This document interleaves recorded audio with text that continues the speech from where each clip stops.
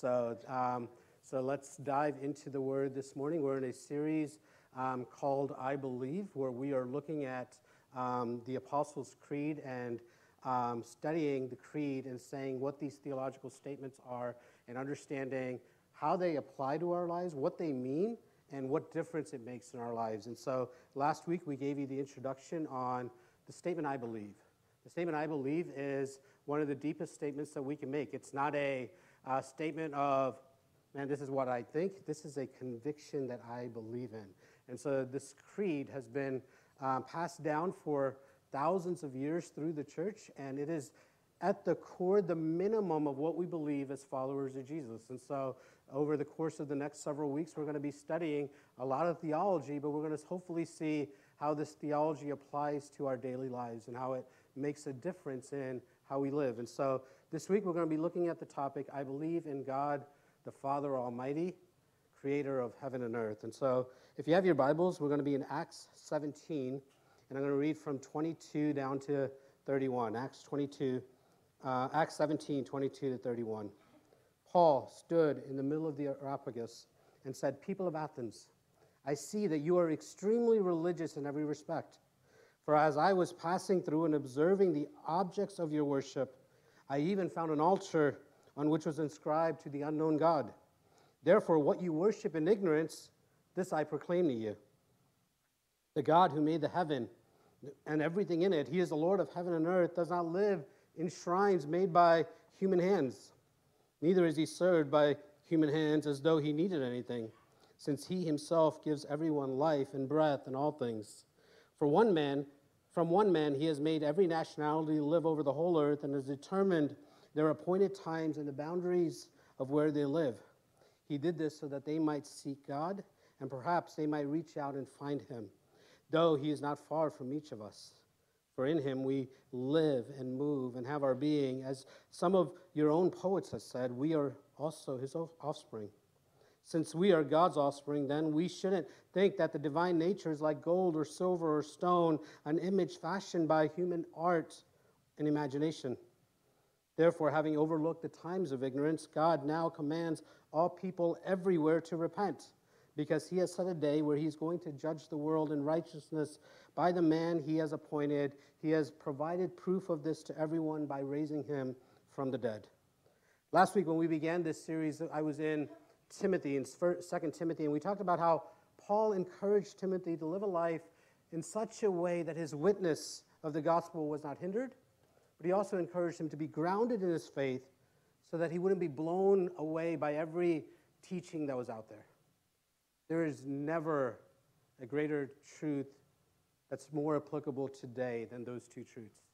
That we live our lives in such a way that people see Jesus in us, that our witness is not destroyed, but that we are grounded in what we believe, so we don't shift back and forth in different ideas and different thinkings that will lead us astray away from Jesus. But in his second letter to Timothy, Paul tells him one thing in 2 Timothy 1. He says, "Hold on to the pattern of sound teaching that you have heard from me. In the faith and love that are in Christ Jesus, guard the good deposit through the Holy Spirit who lives in us." And that's our goal in this series, to encourage us in the teachings of the church that have been passed down for hundreds and thousands of years, and to guard the good deposit given to us by the Holy Spirit who lives in us. We aren't approaching this series to argue whether these statements are true or not. We're coming from the belief that the Bible is true, that the Bible is inerrant. We believe that the Bible is authoritative and without error. It is perfectly trustworthy because we have a trustworthy God. This is not an apologetic series, and these are not beliefs that we believe are secondary importance. These are things that at the core are what makes us followers of Jesus. Everybody believes something. Faith is crucial to human existence. We believe that we can know what time it is. Some of you got here early this morning because you didn't know what time it was. We believe that if we drop an object, that gravity will force it to the ground. We believe that day follows night, and there's a predictable symmetry of how nature functions. We begin early in life by trial and error to identify persons whom we can trust. It doesn't take long to figure out whether mom and dad are reliable. every child, if honest, can do a pretty accurate assessment of those areas in which their parents are reliable and those areas in which they must learn to fend for themselves. And the older we get, the more sophisticated we become in assessing what persons and institutions in which we put our faith in. Faith, based on some rational process, is involved in items as varied in our confidence in what toothpaste we buy, what news reports we listen to, what airline we choose to fly, and the person that we choose to commit ourselves to marriage. And the Apostles' Creed is an endeavor to reduce to a very basic creedal statement what I believe and what I don't believe about God. It is highly individualistic in that it's when I say it, or choose not to say it, or choose to say parts of it, even then I'm making a faith statement. In the Apostles' Creed is a succinct statement of what we believe and what we don't believe about God. It is a corporate statement. It didn't come together through haphazard fashion. It is a combined effort of centuries of believers to develop this morning creedal as it was statements 2,000 more years simple ago. and more complex. And at the same based on time, it brings scriptures all of and the this ideas and the historical kinds of issues that richness were of being faith faced content in the of those societies in which millions they of lived. followers of Jesus of the And past so when we 20 recite centuries. the creed, We're we're declaring declaring that I that we just are part declare of the my universal beliefs. Church of God. But I join with a That- great company That what of was believers true in this back common then expression. is still true today. The Like I statement said last week, we recognize is that as up to date this men and morning women as have it was died 2,000 years ago. for this And at the faith. same time, it brings all of this And so our faith is not historical evolving richness and saying of we've got to faith make it content of contextual. those millions of No. followers of Jesus of the past 20 Men and centuries. women were willing to give their lives Not for that this. I just declare my This is the beliefs. faith that has been passed down But I from join one with a generation great to the company next generation. of And it is believers our in this common responsibility expression. that as we learn this, we Like I pass said it last week, we to the next recognize that generation. We don't take that for granted. Men and women have And died so this week, we're going to focus on the first for section. this faith. It reads like this: I And believe so our faith is not in God, evolving and saying we've the got to Father make Almighty, it contextual. No. creator of heaven and earth. Men and women were willing to There are give their three lives big for characteristics about God. this is the Catch 'em? faith that has been He is passed down Father. from one generation He's to the Almighty. next generation, and it is our He's Creator. responsibility that as we learn, God this, is we pass it immensely to the next generation. powerful. We don't take that for granted. And so this week we're God going to is focus on the first section. intimately It reads like this: personal. I believe in God. He's immensely Father Almighty, powerful, creator of heaven and earth. He's There are three intimately big characteristics about personal. God. Catch 'em? God is He almighty, Father. the creator of Almighty. everything. He's He's creator. also Father.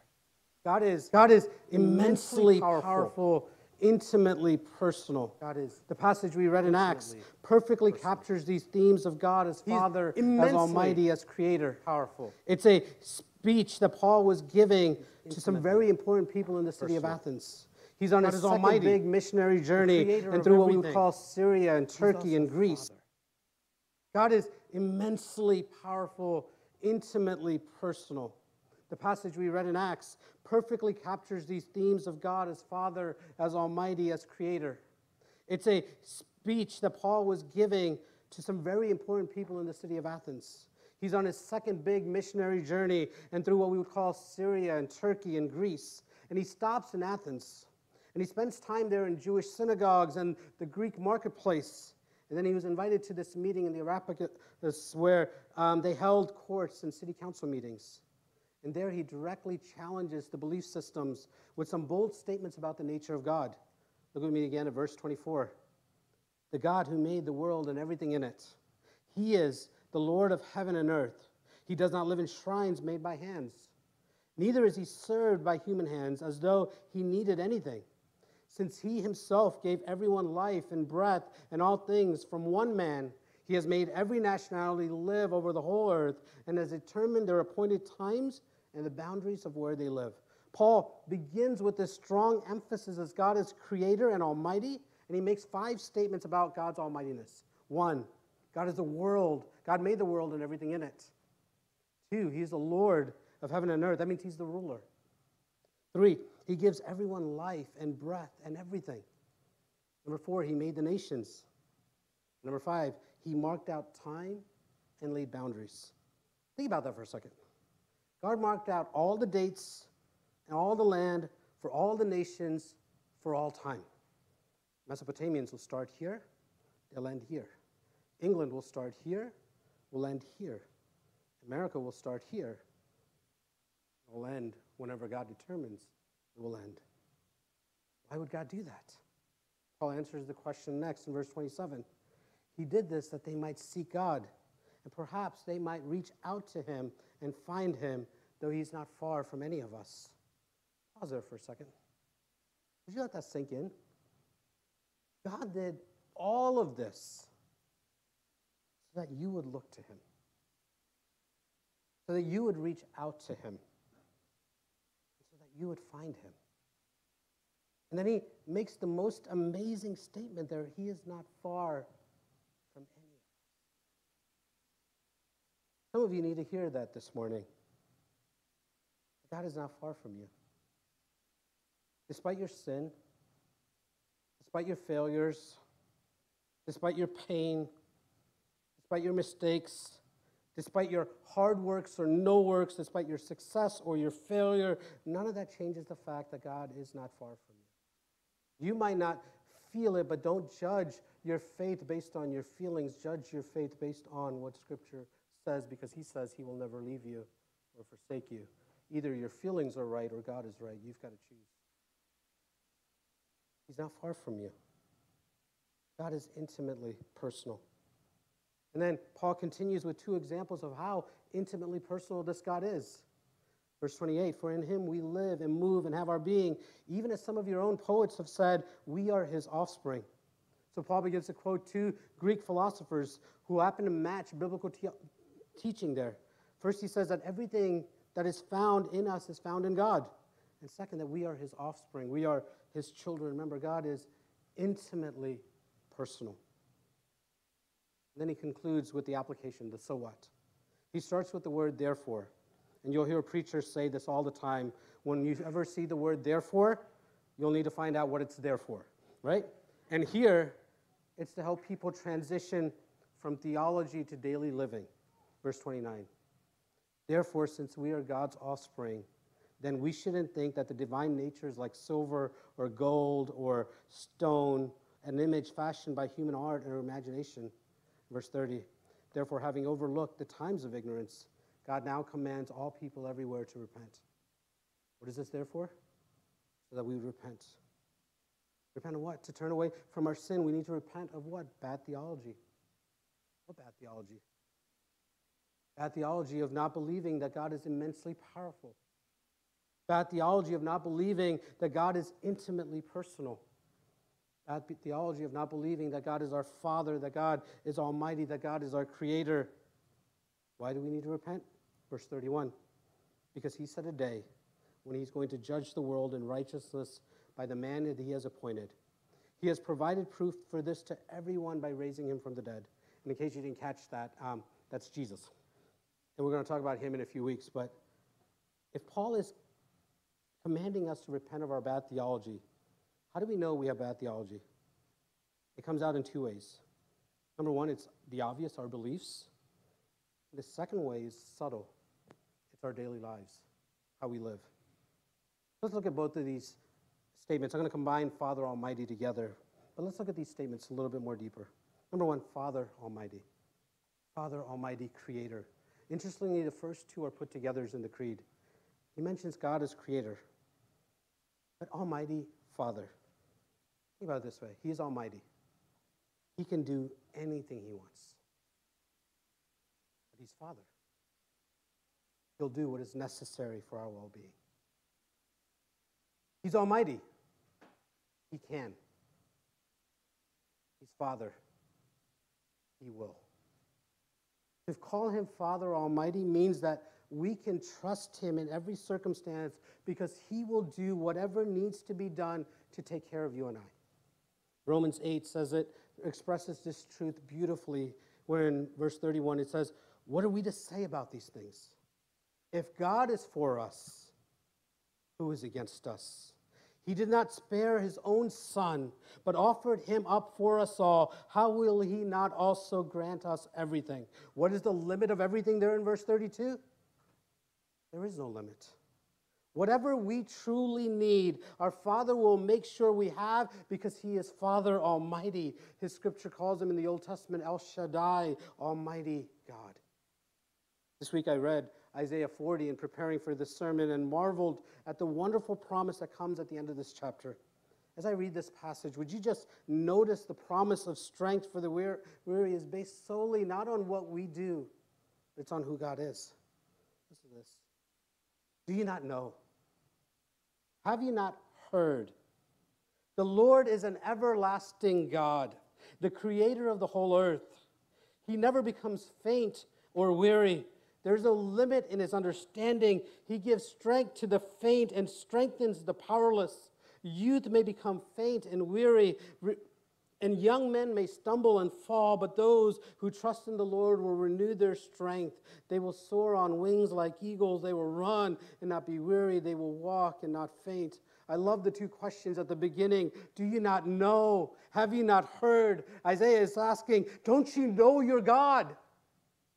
Don't you know who he is? He is Father Almighty. That's the God I believe in. And because I know my God, I know that when I'm tired, he will give me strength to run. When you know that God is Father Almighty, you have strength and courage to face even the worst that life can throw at you. There's another way you could put it. Father means that he's a God who cares for me. Almighty means that he can do whatever needs to be done for me. Fill in the blanks with this sentence. If I truly believed that God was Father Almighty, I would blank.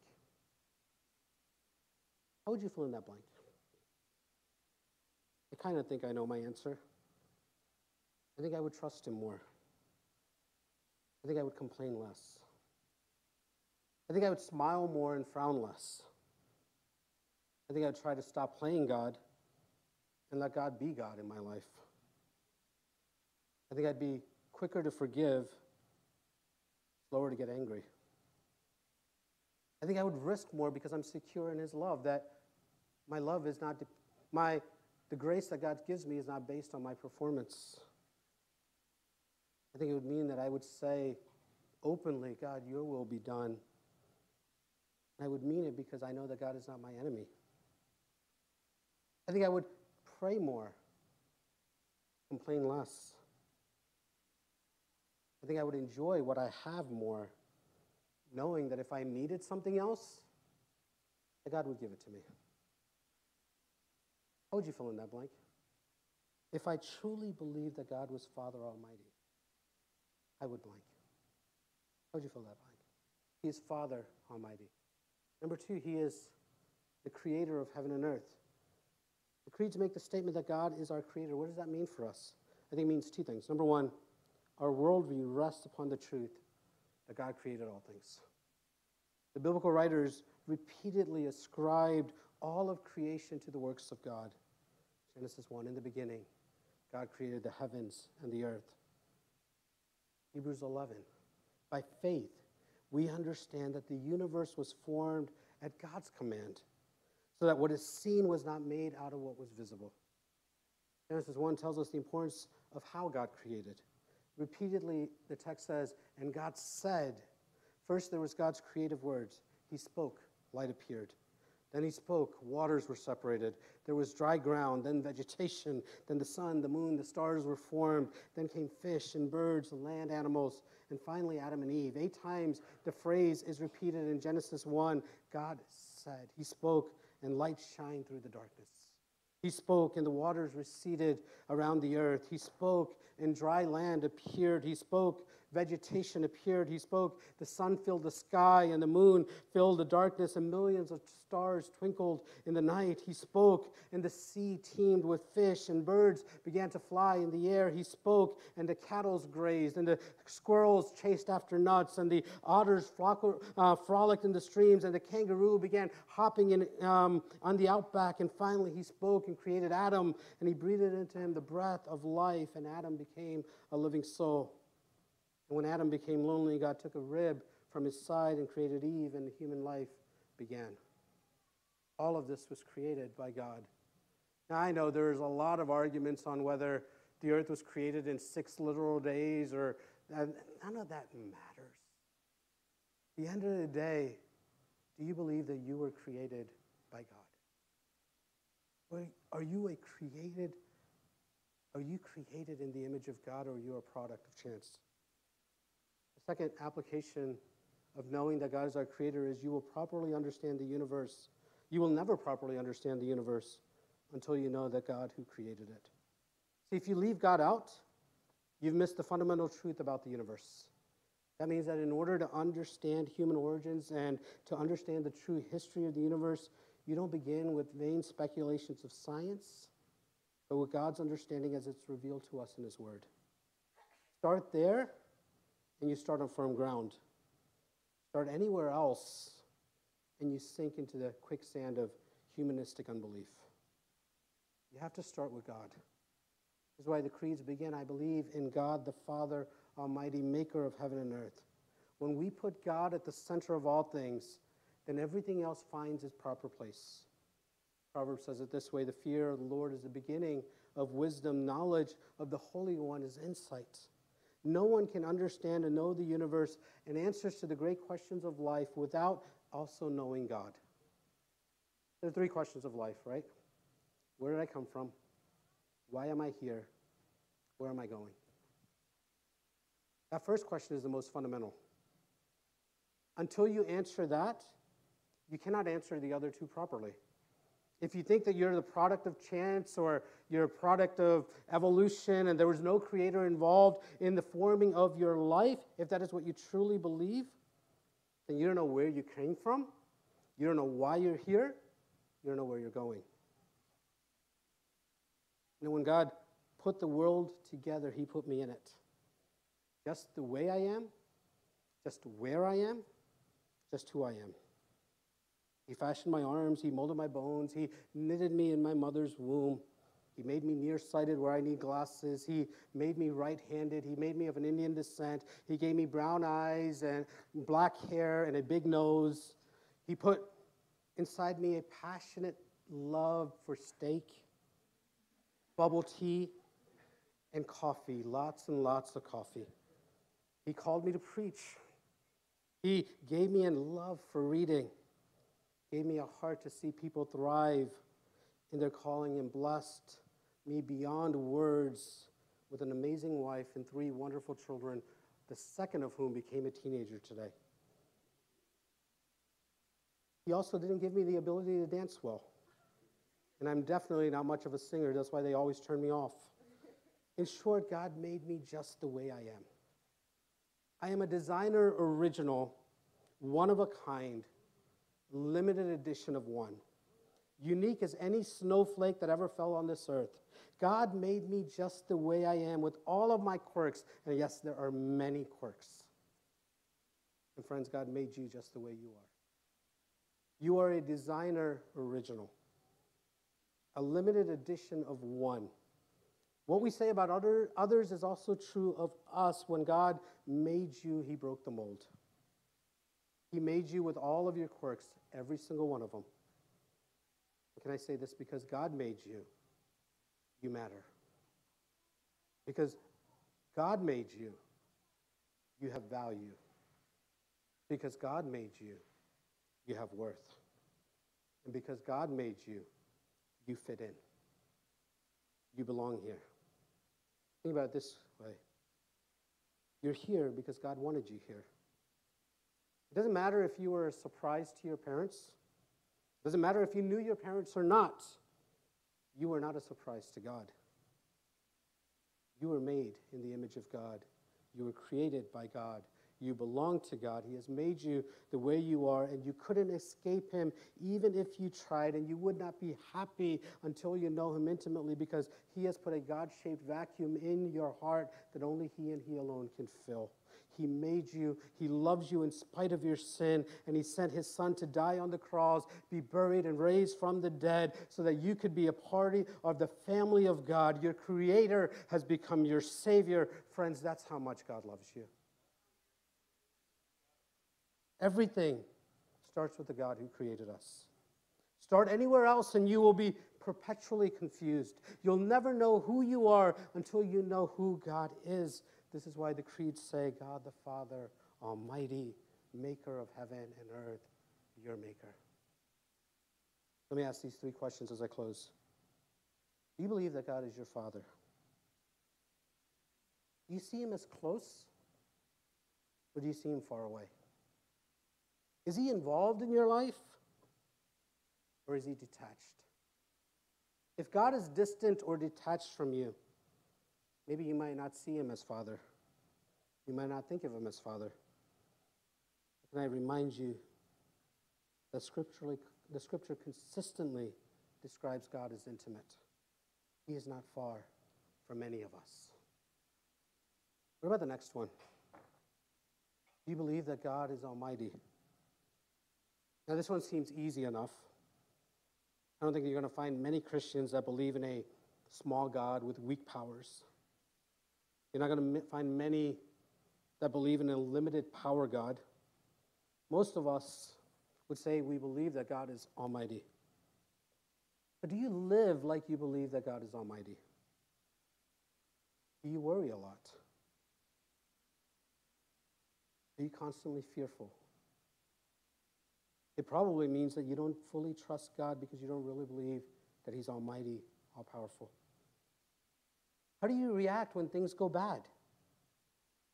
You get controlling, angry, judgmental.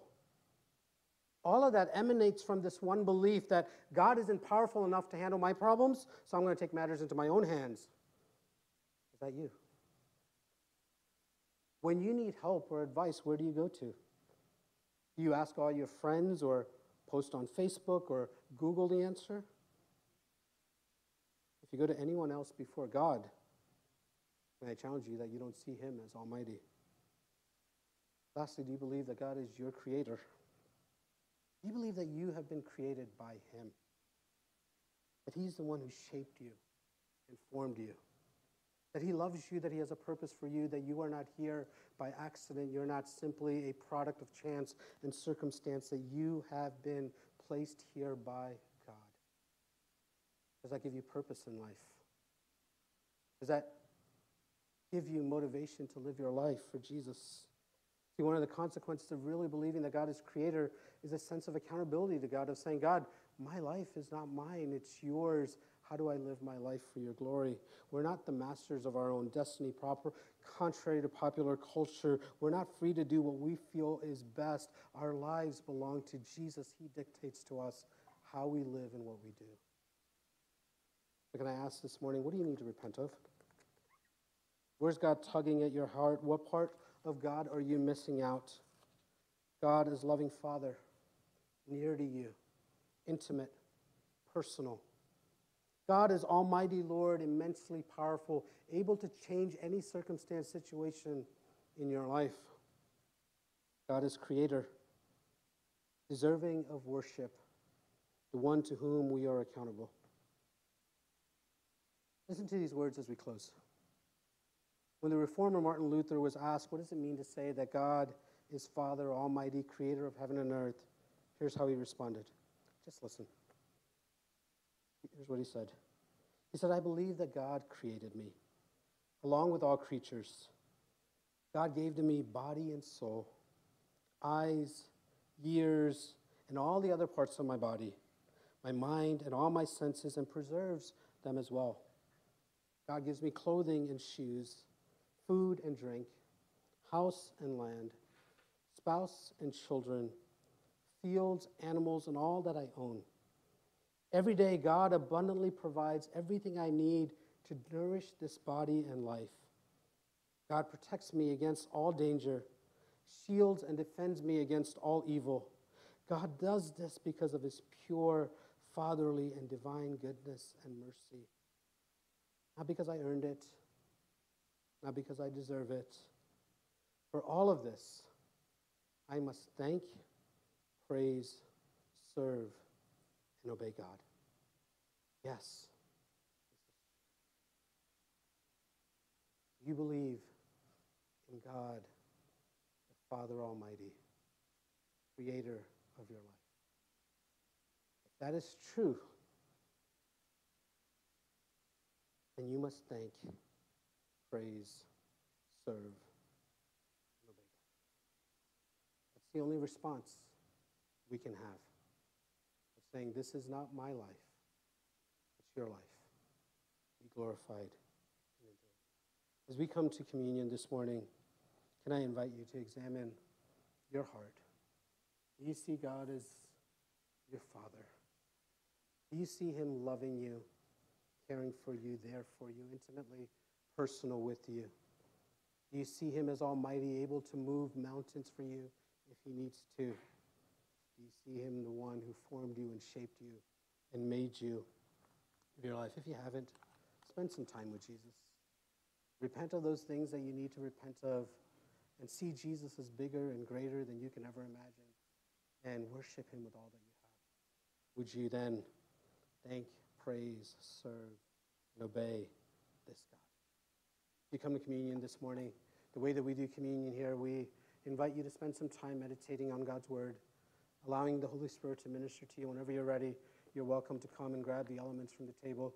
If you've got offering, you could drop it in the offering baskets as well. If you're new, you could drop the new cards in there as well. But would you spend some time with Jesus? Reflect on his truth. Reflect on his word. Would you allow the Holy Spirit to minister to you? And then whenever you're ready, would you come, grab the elements, and let's worship Jesus together as we partake of communion.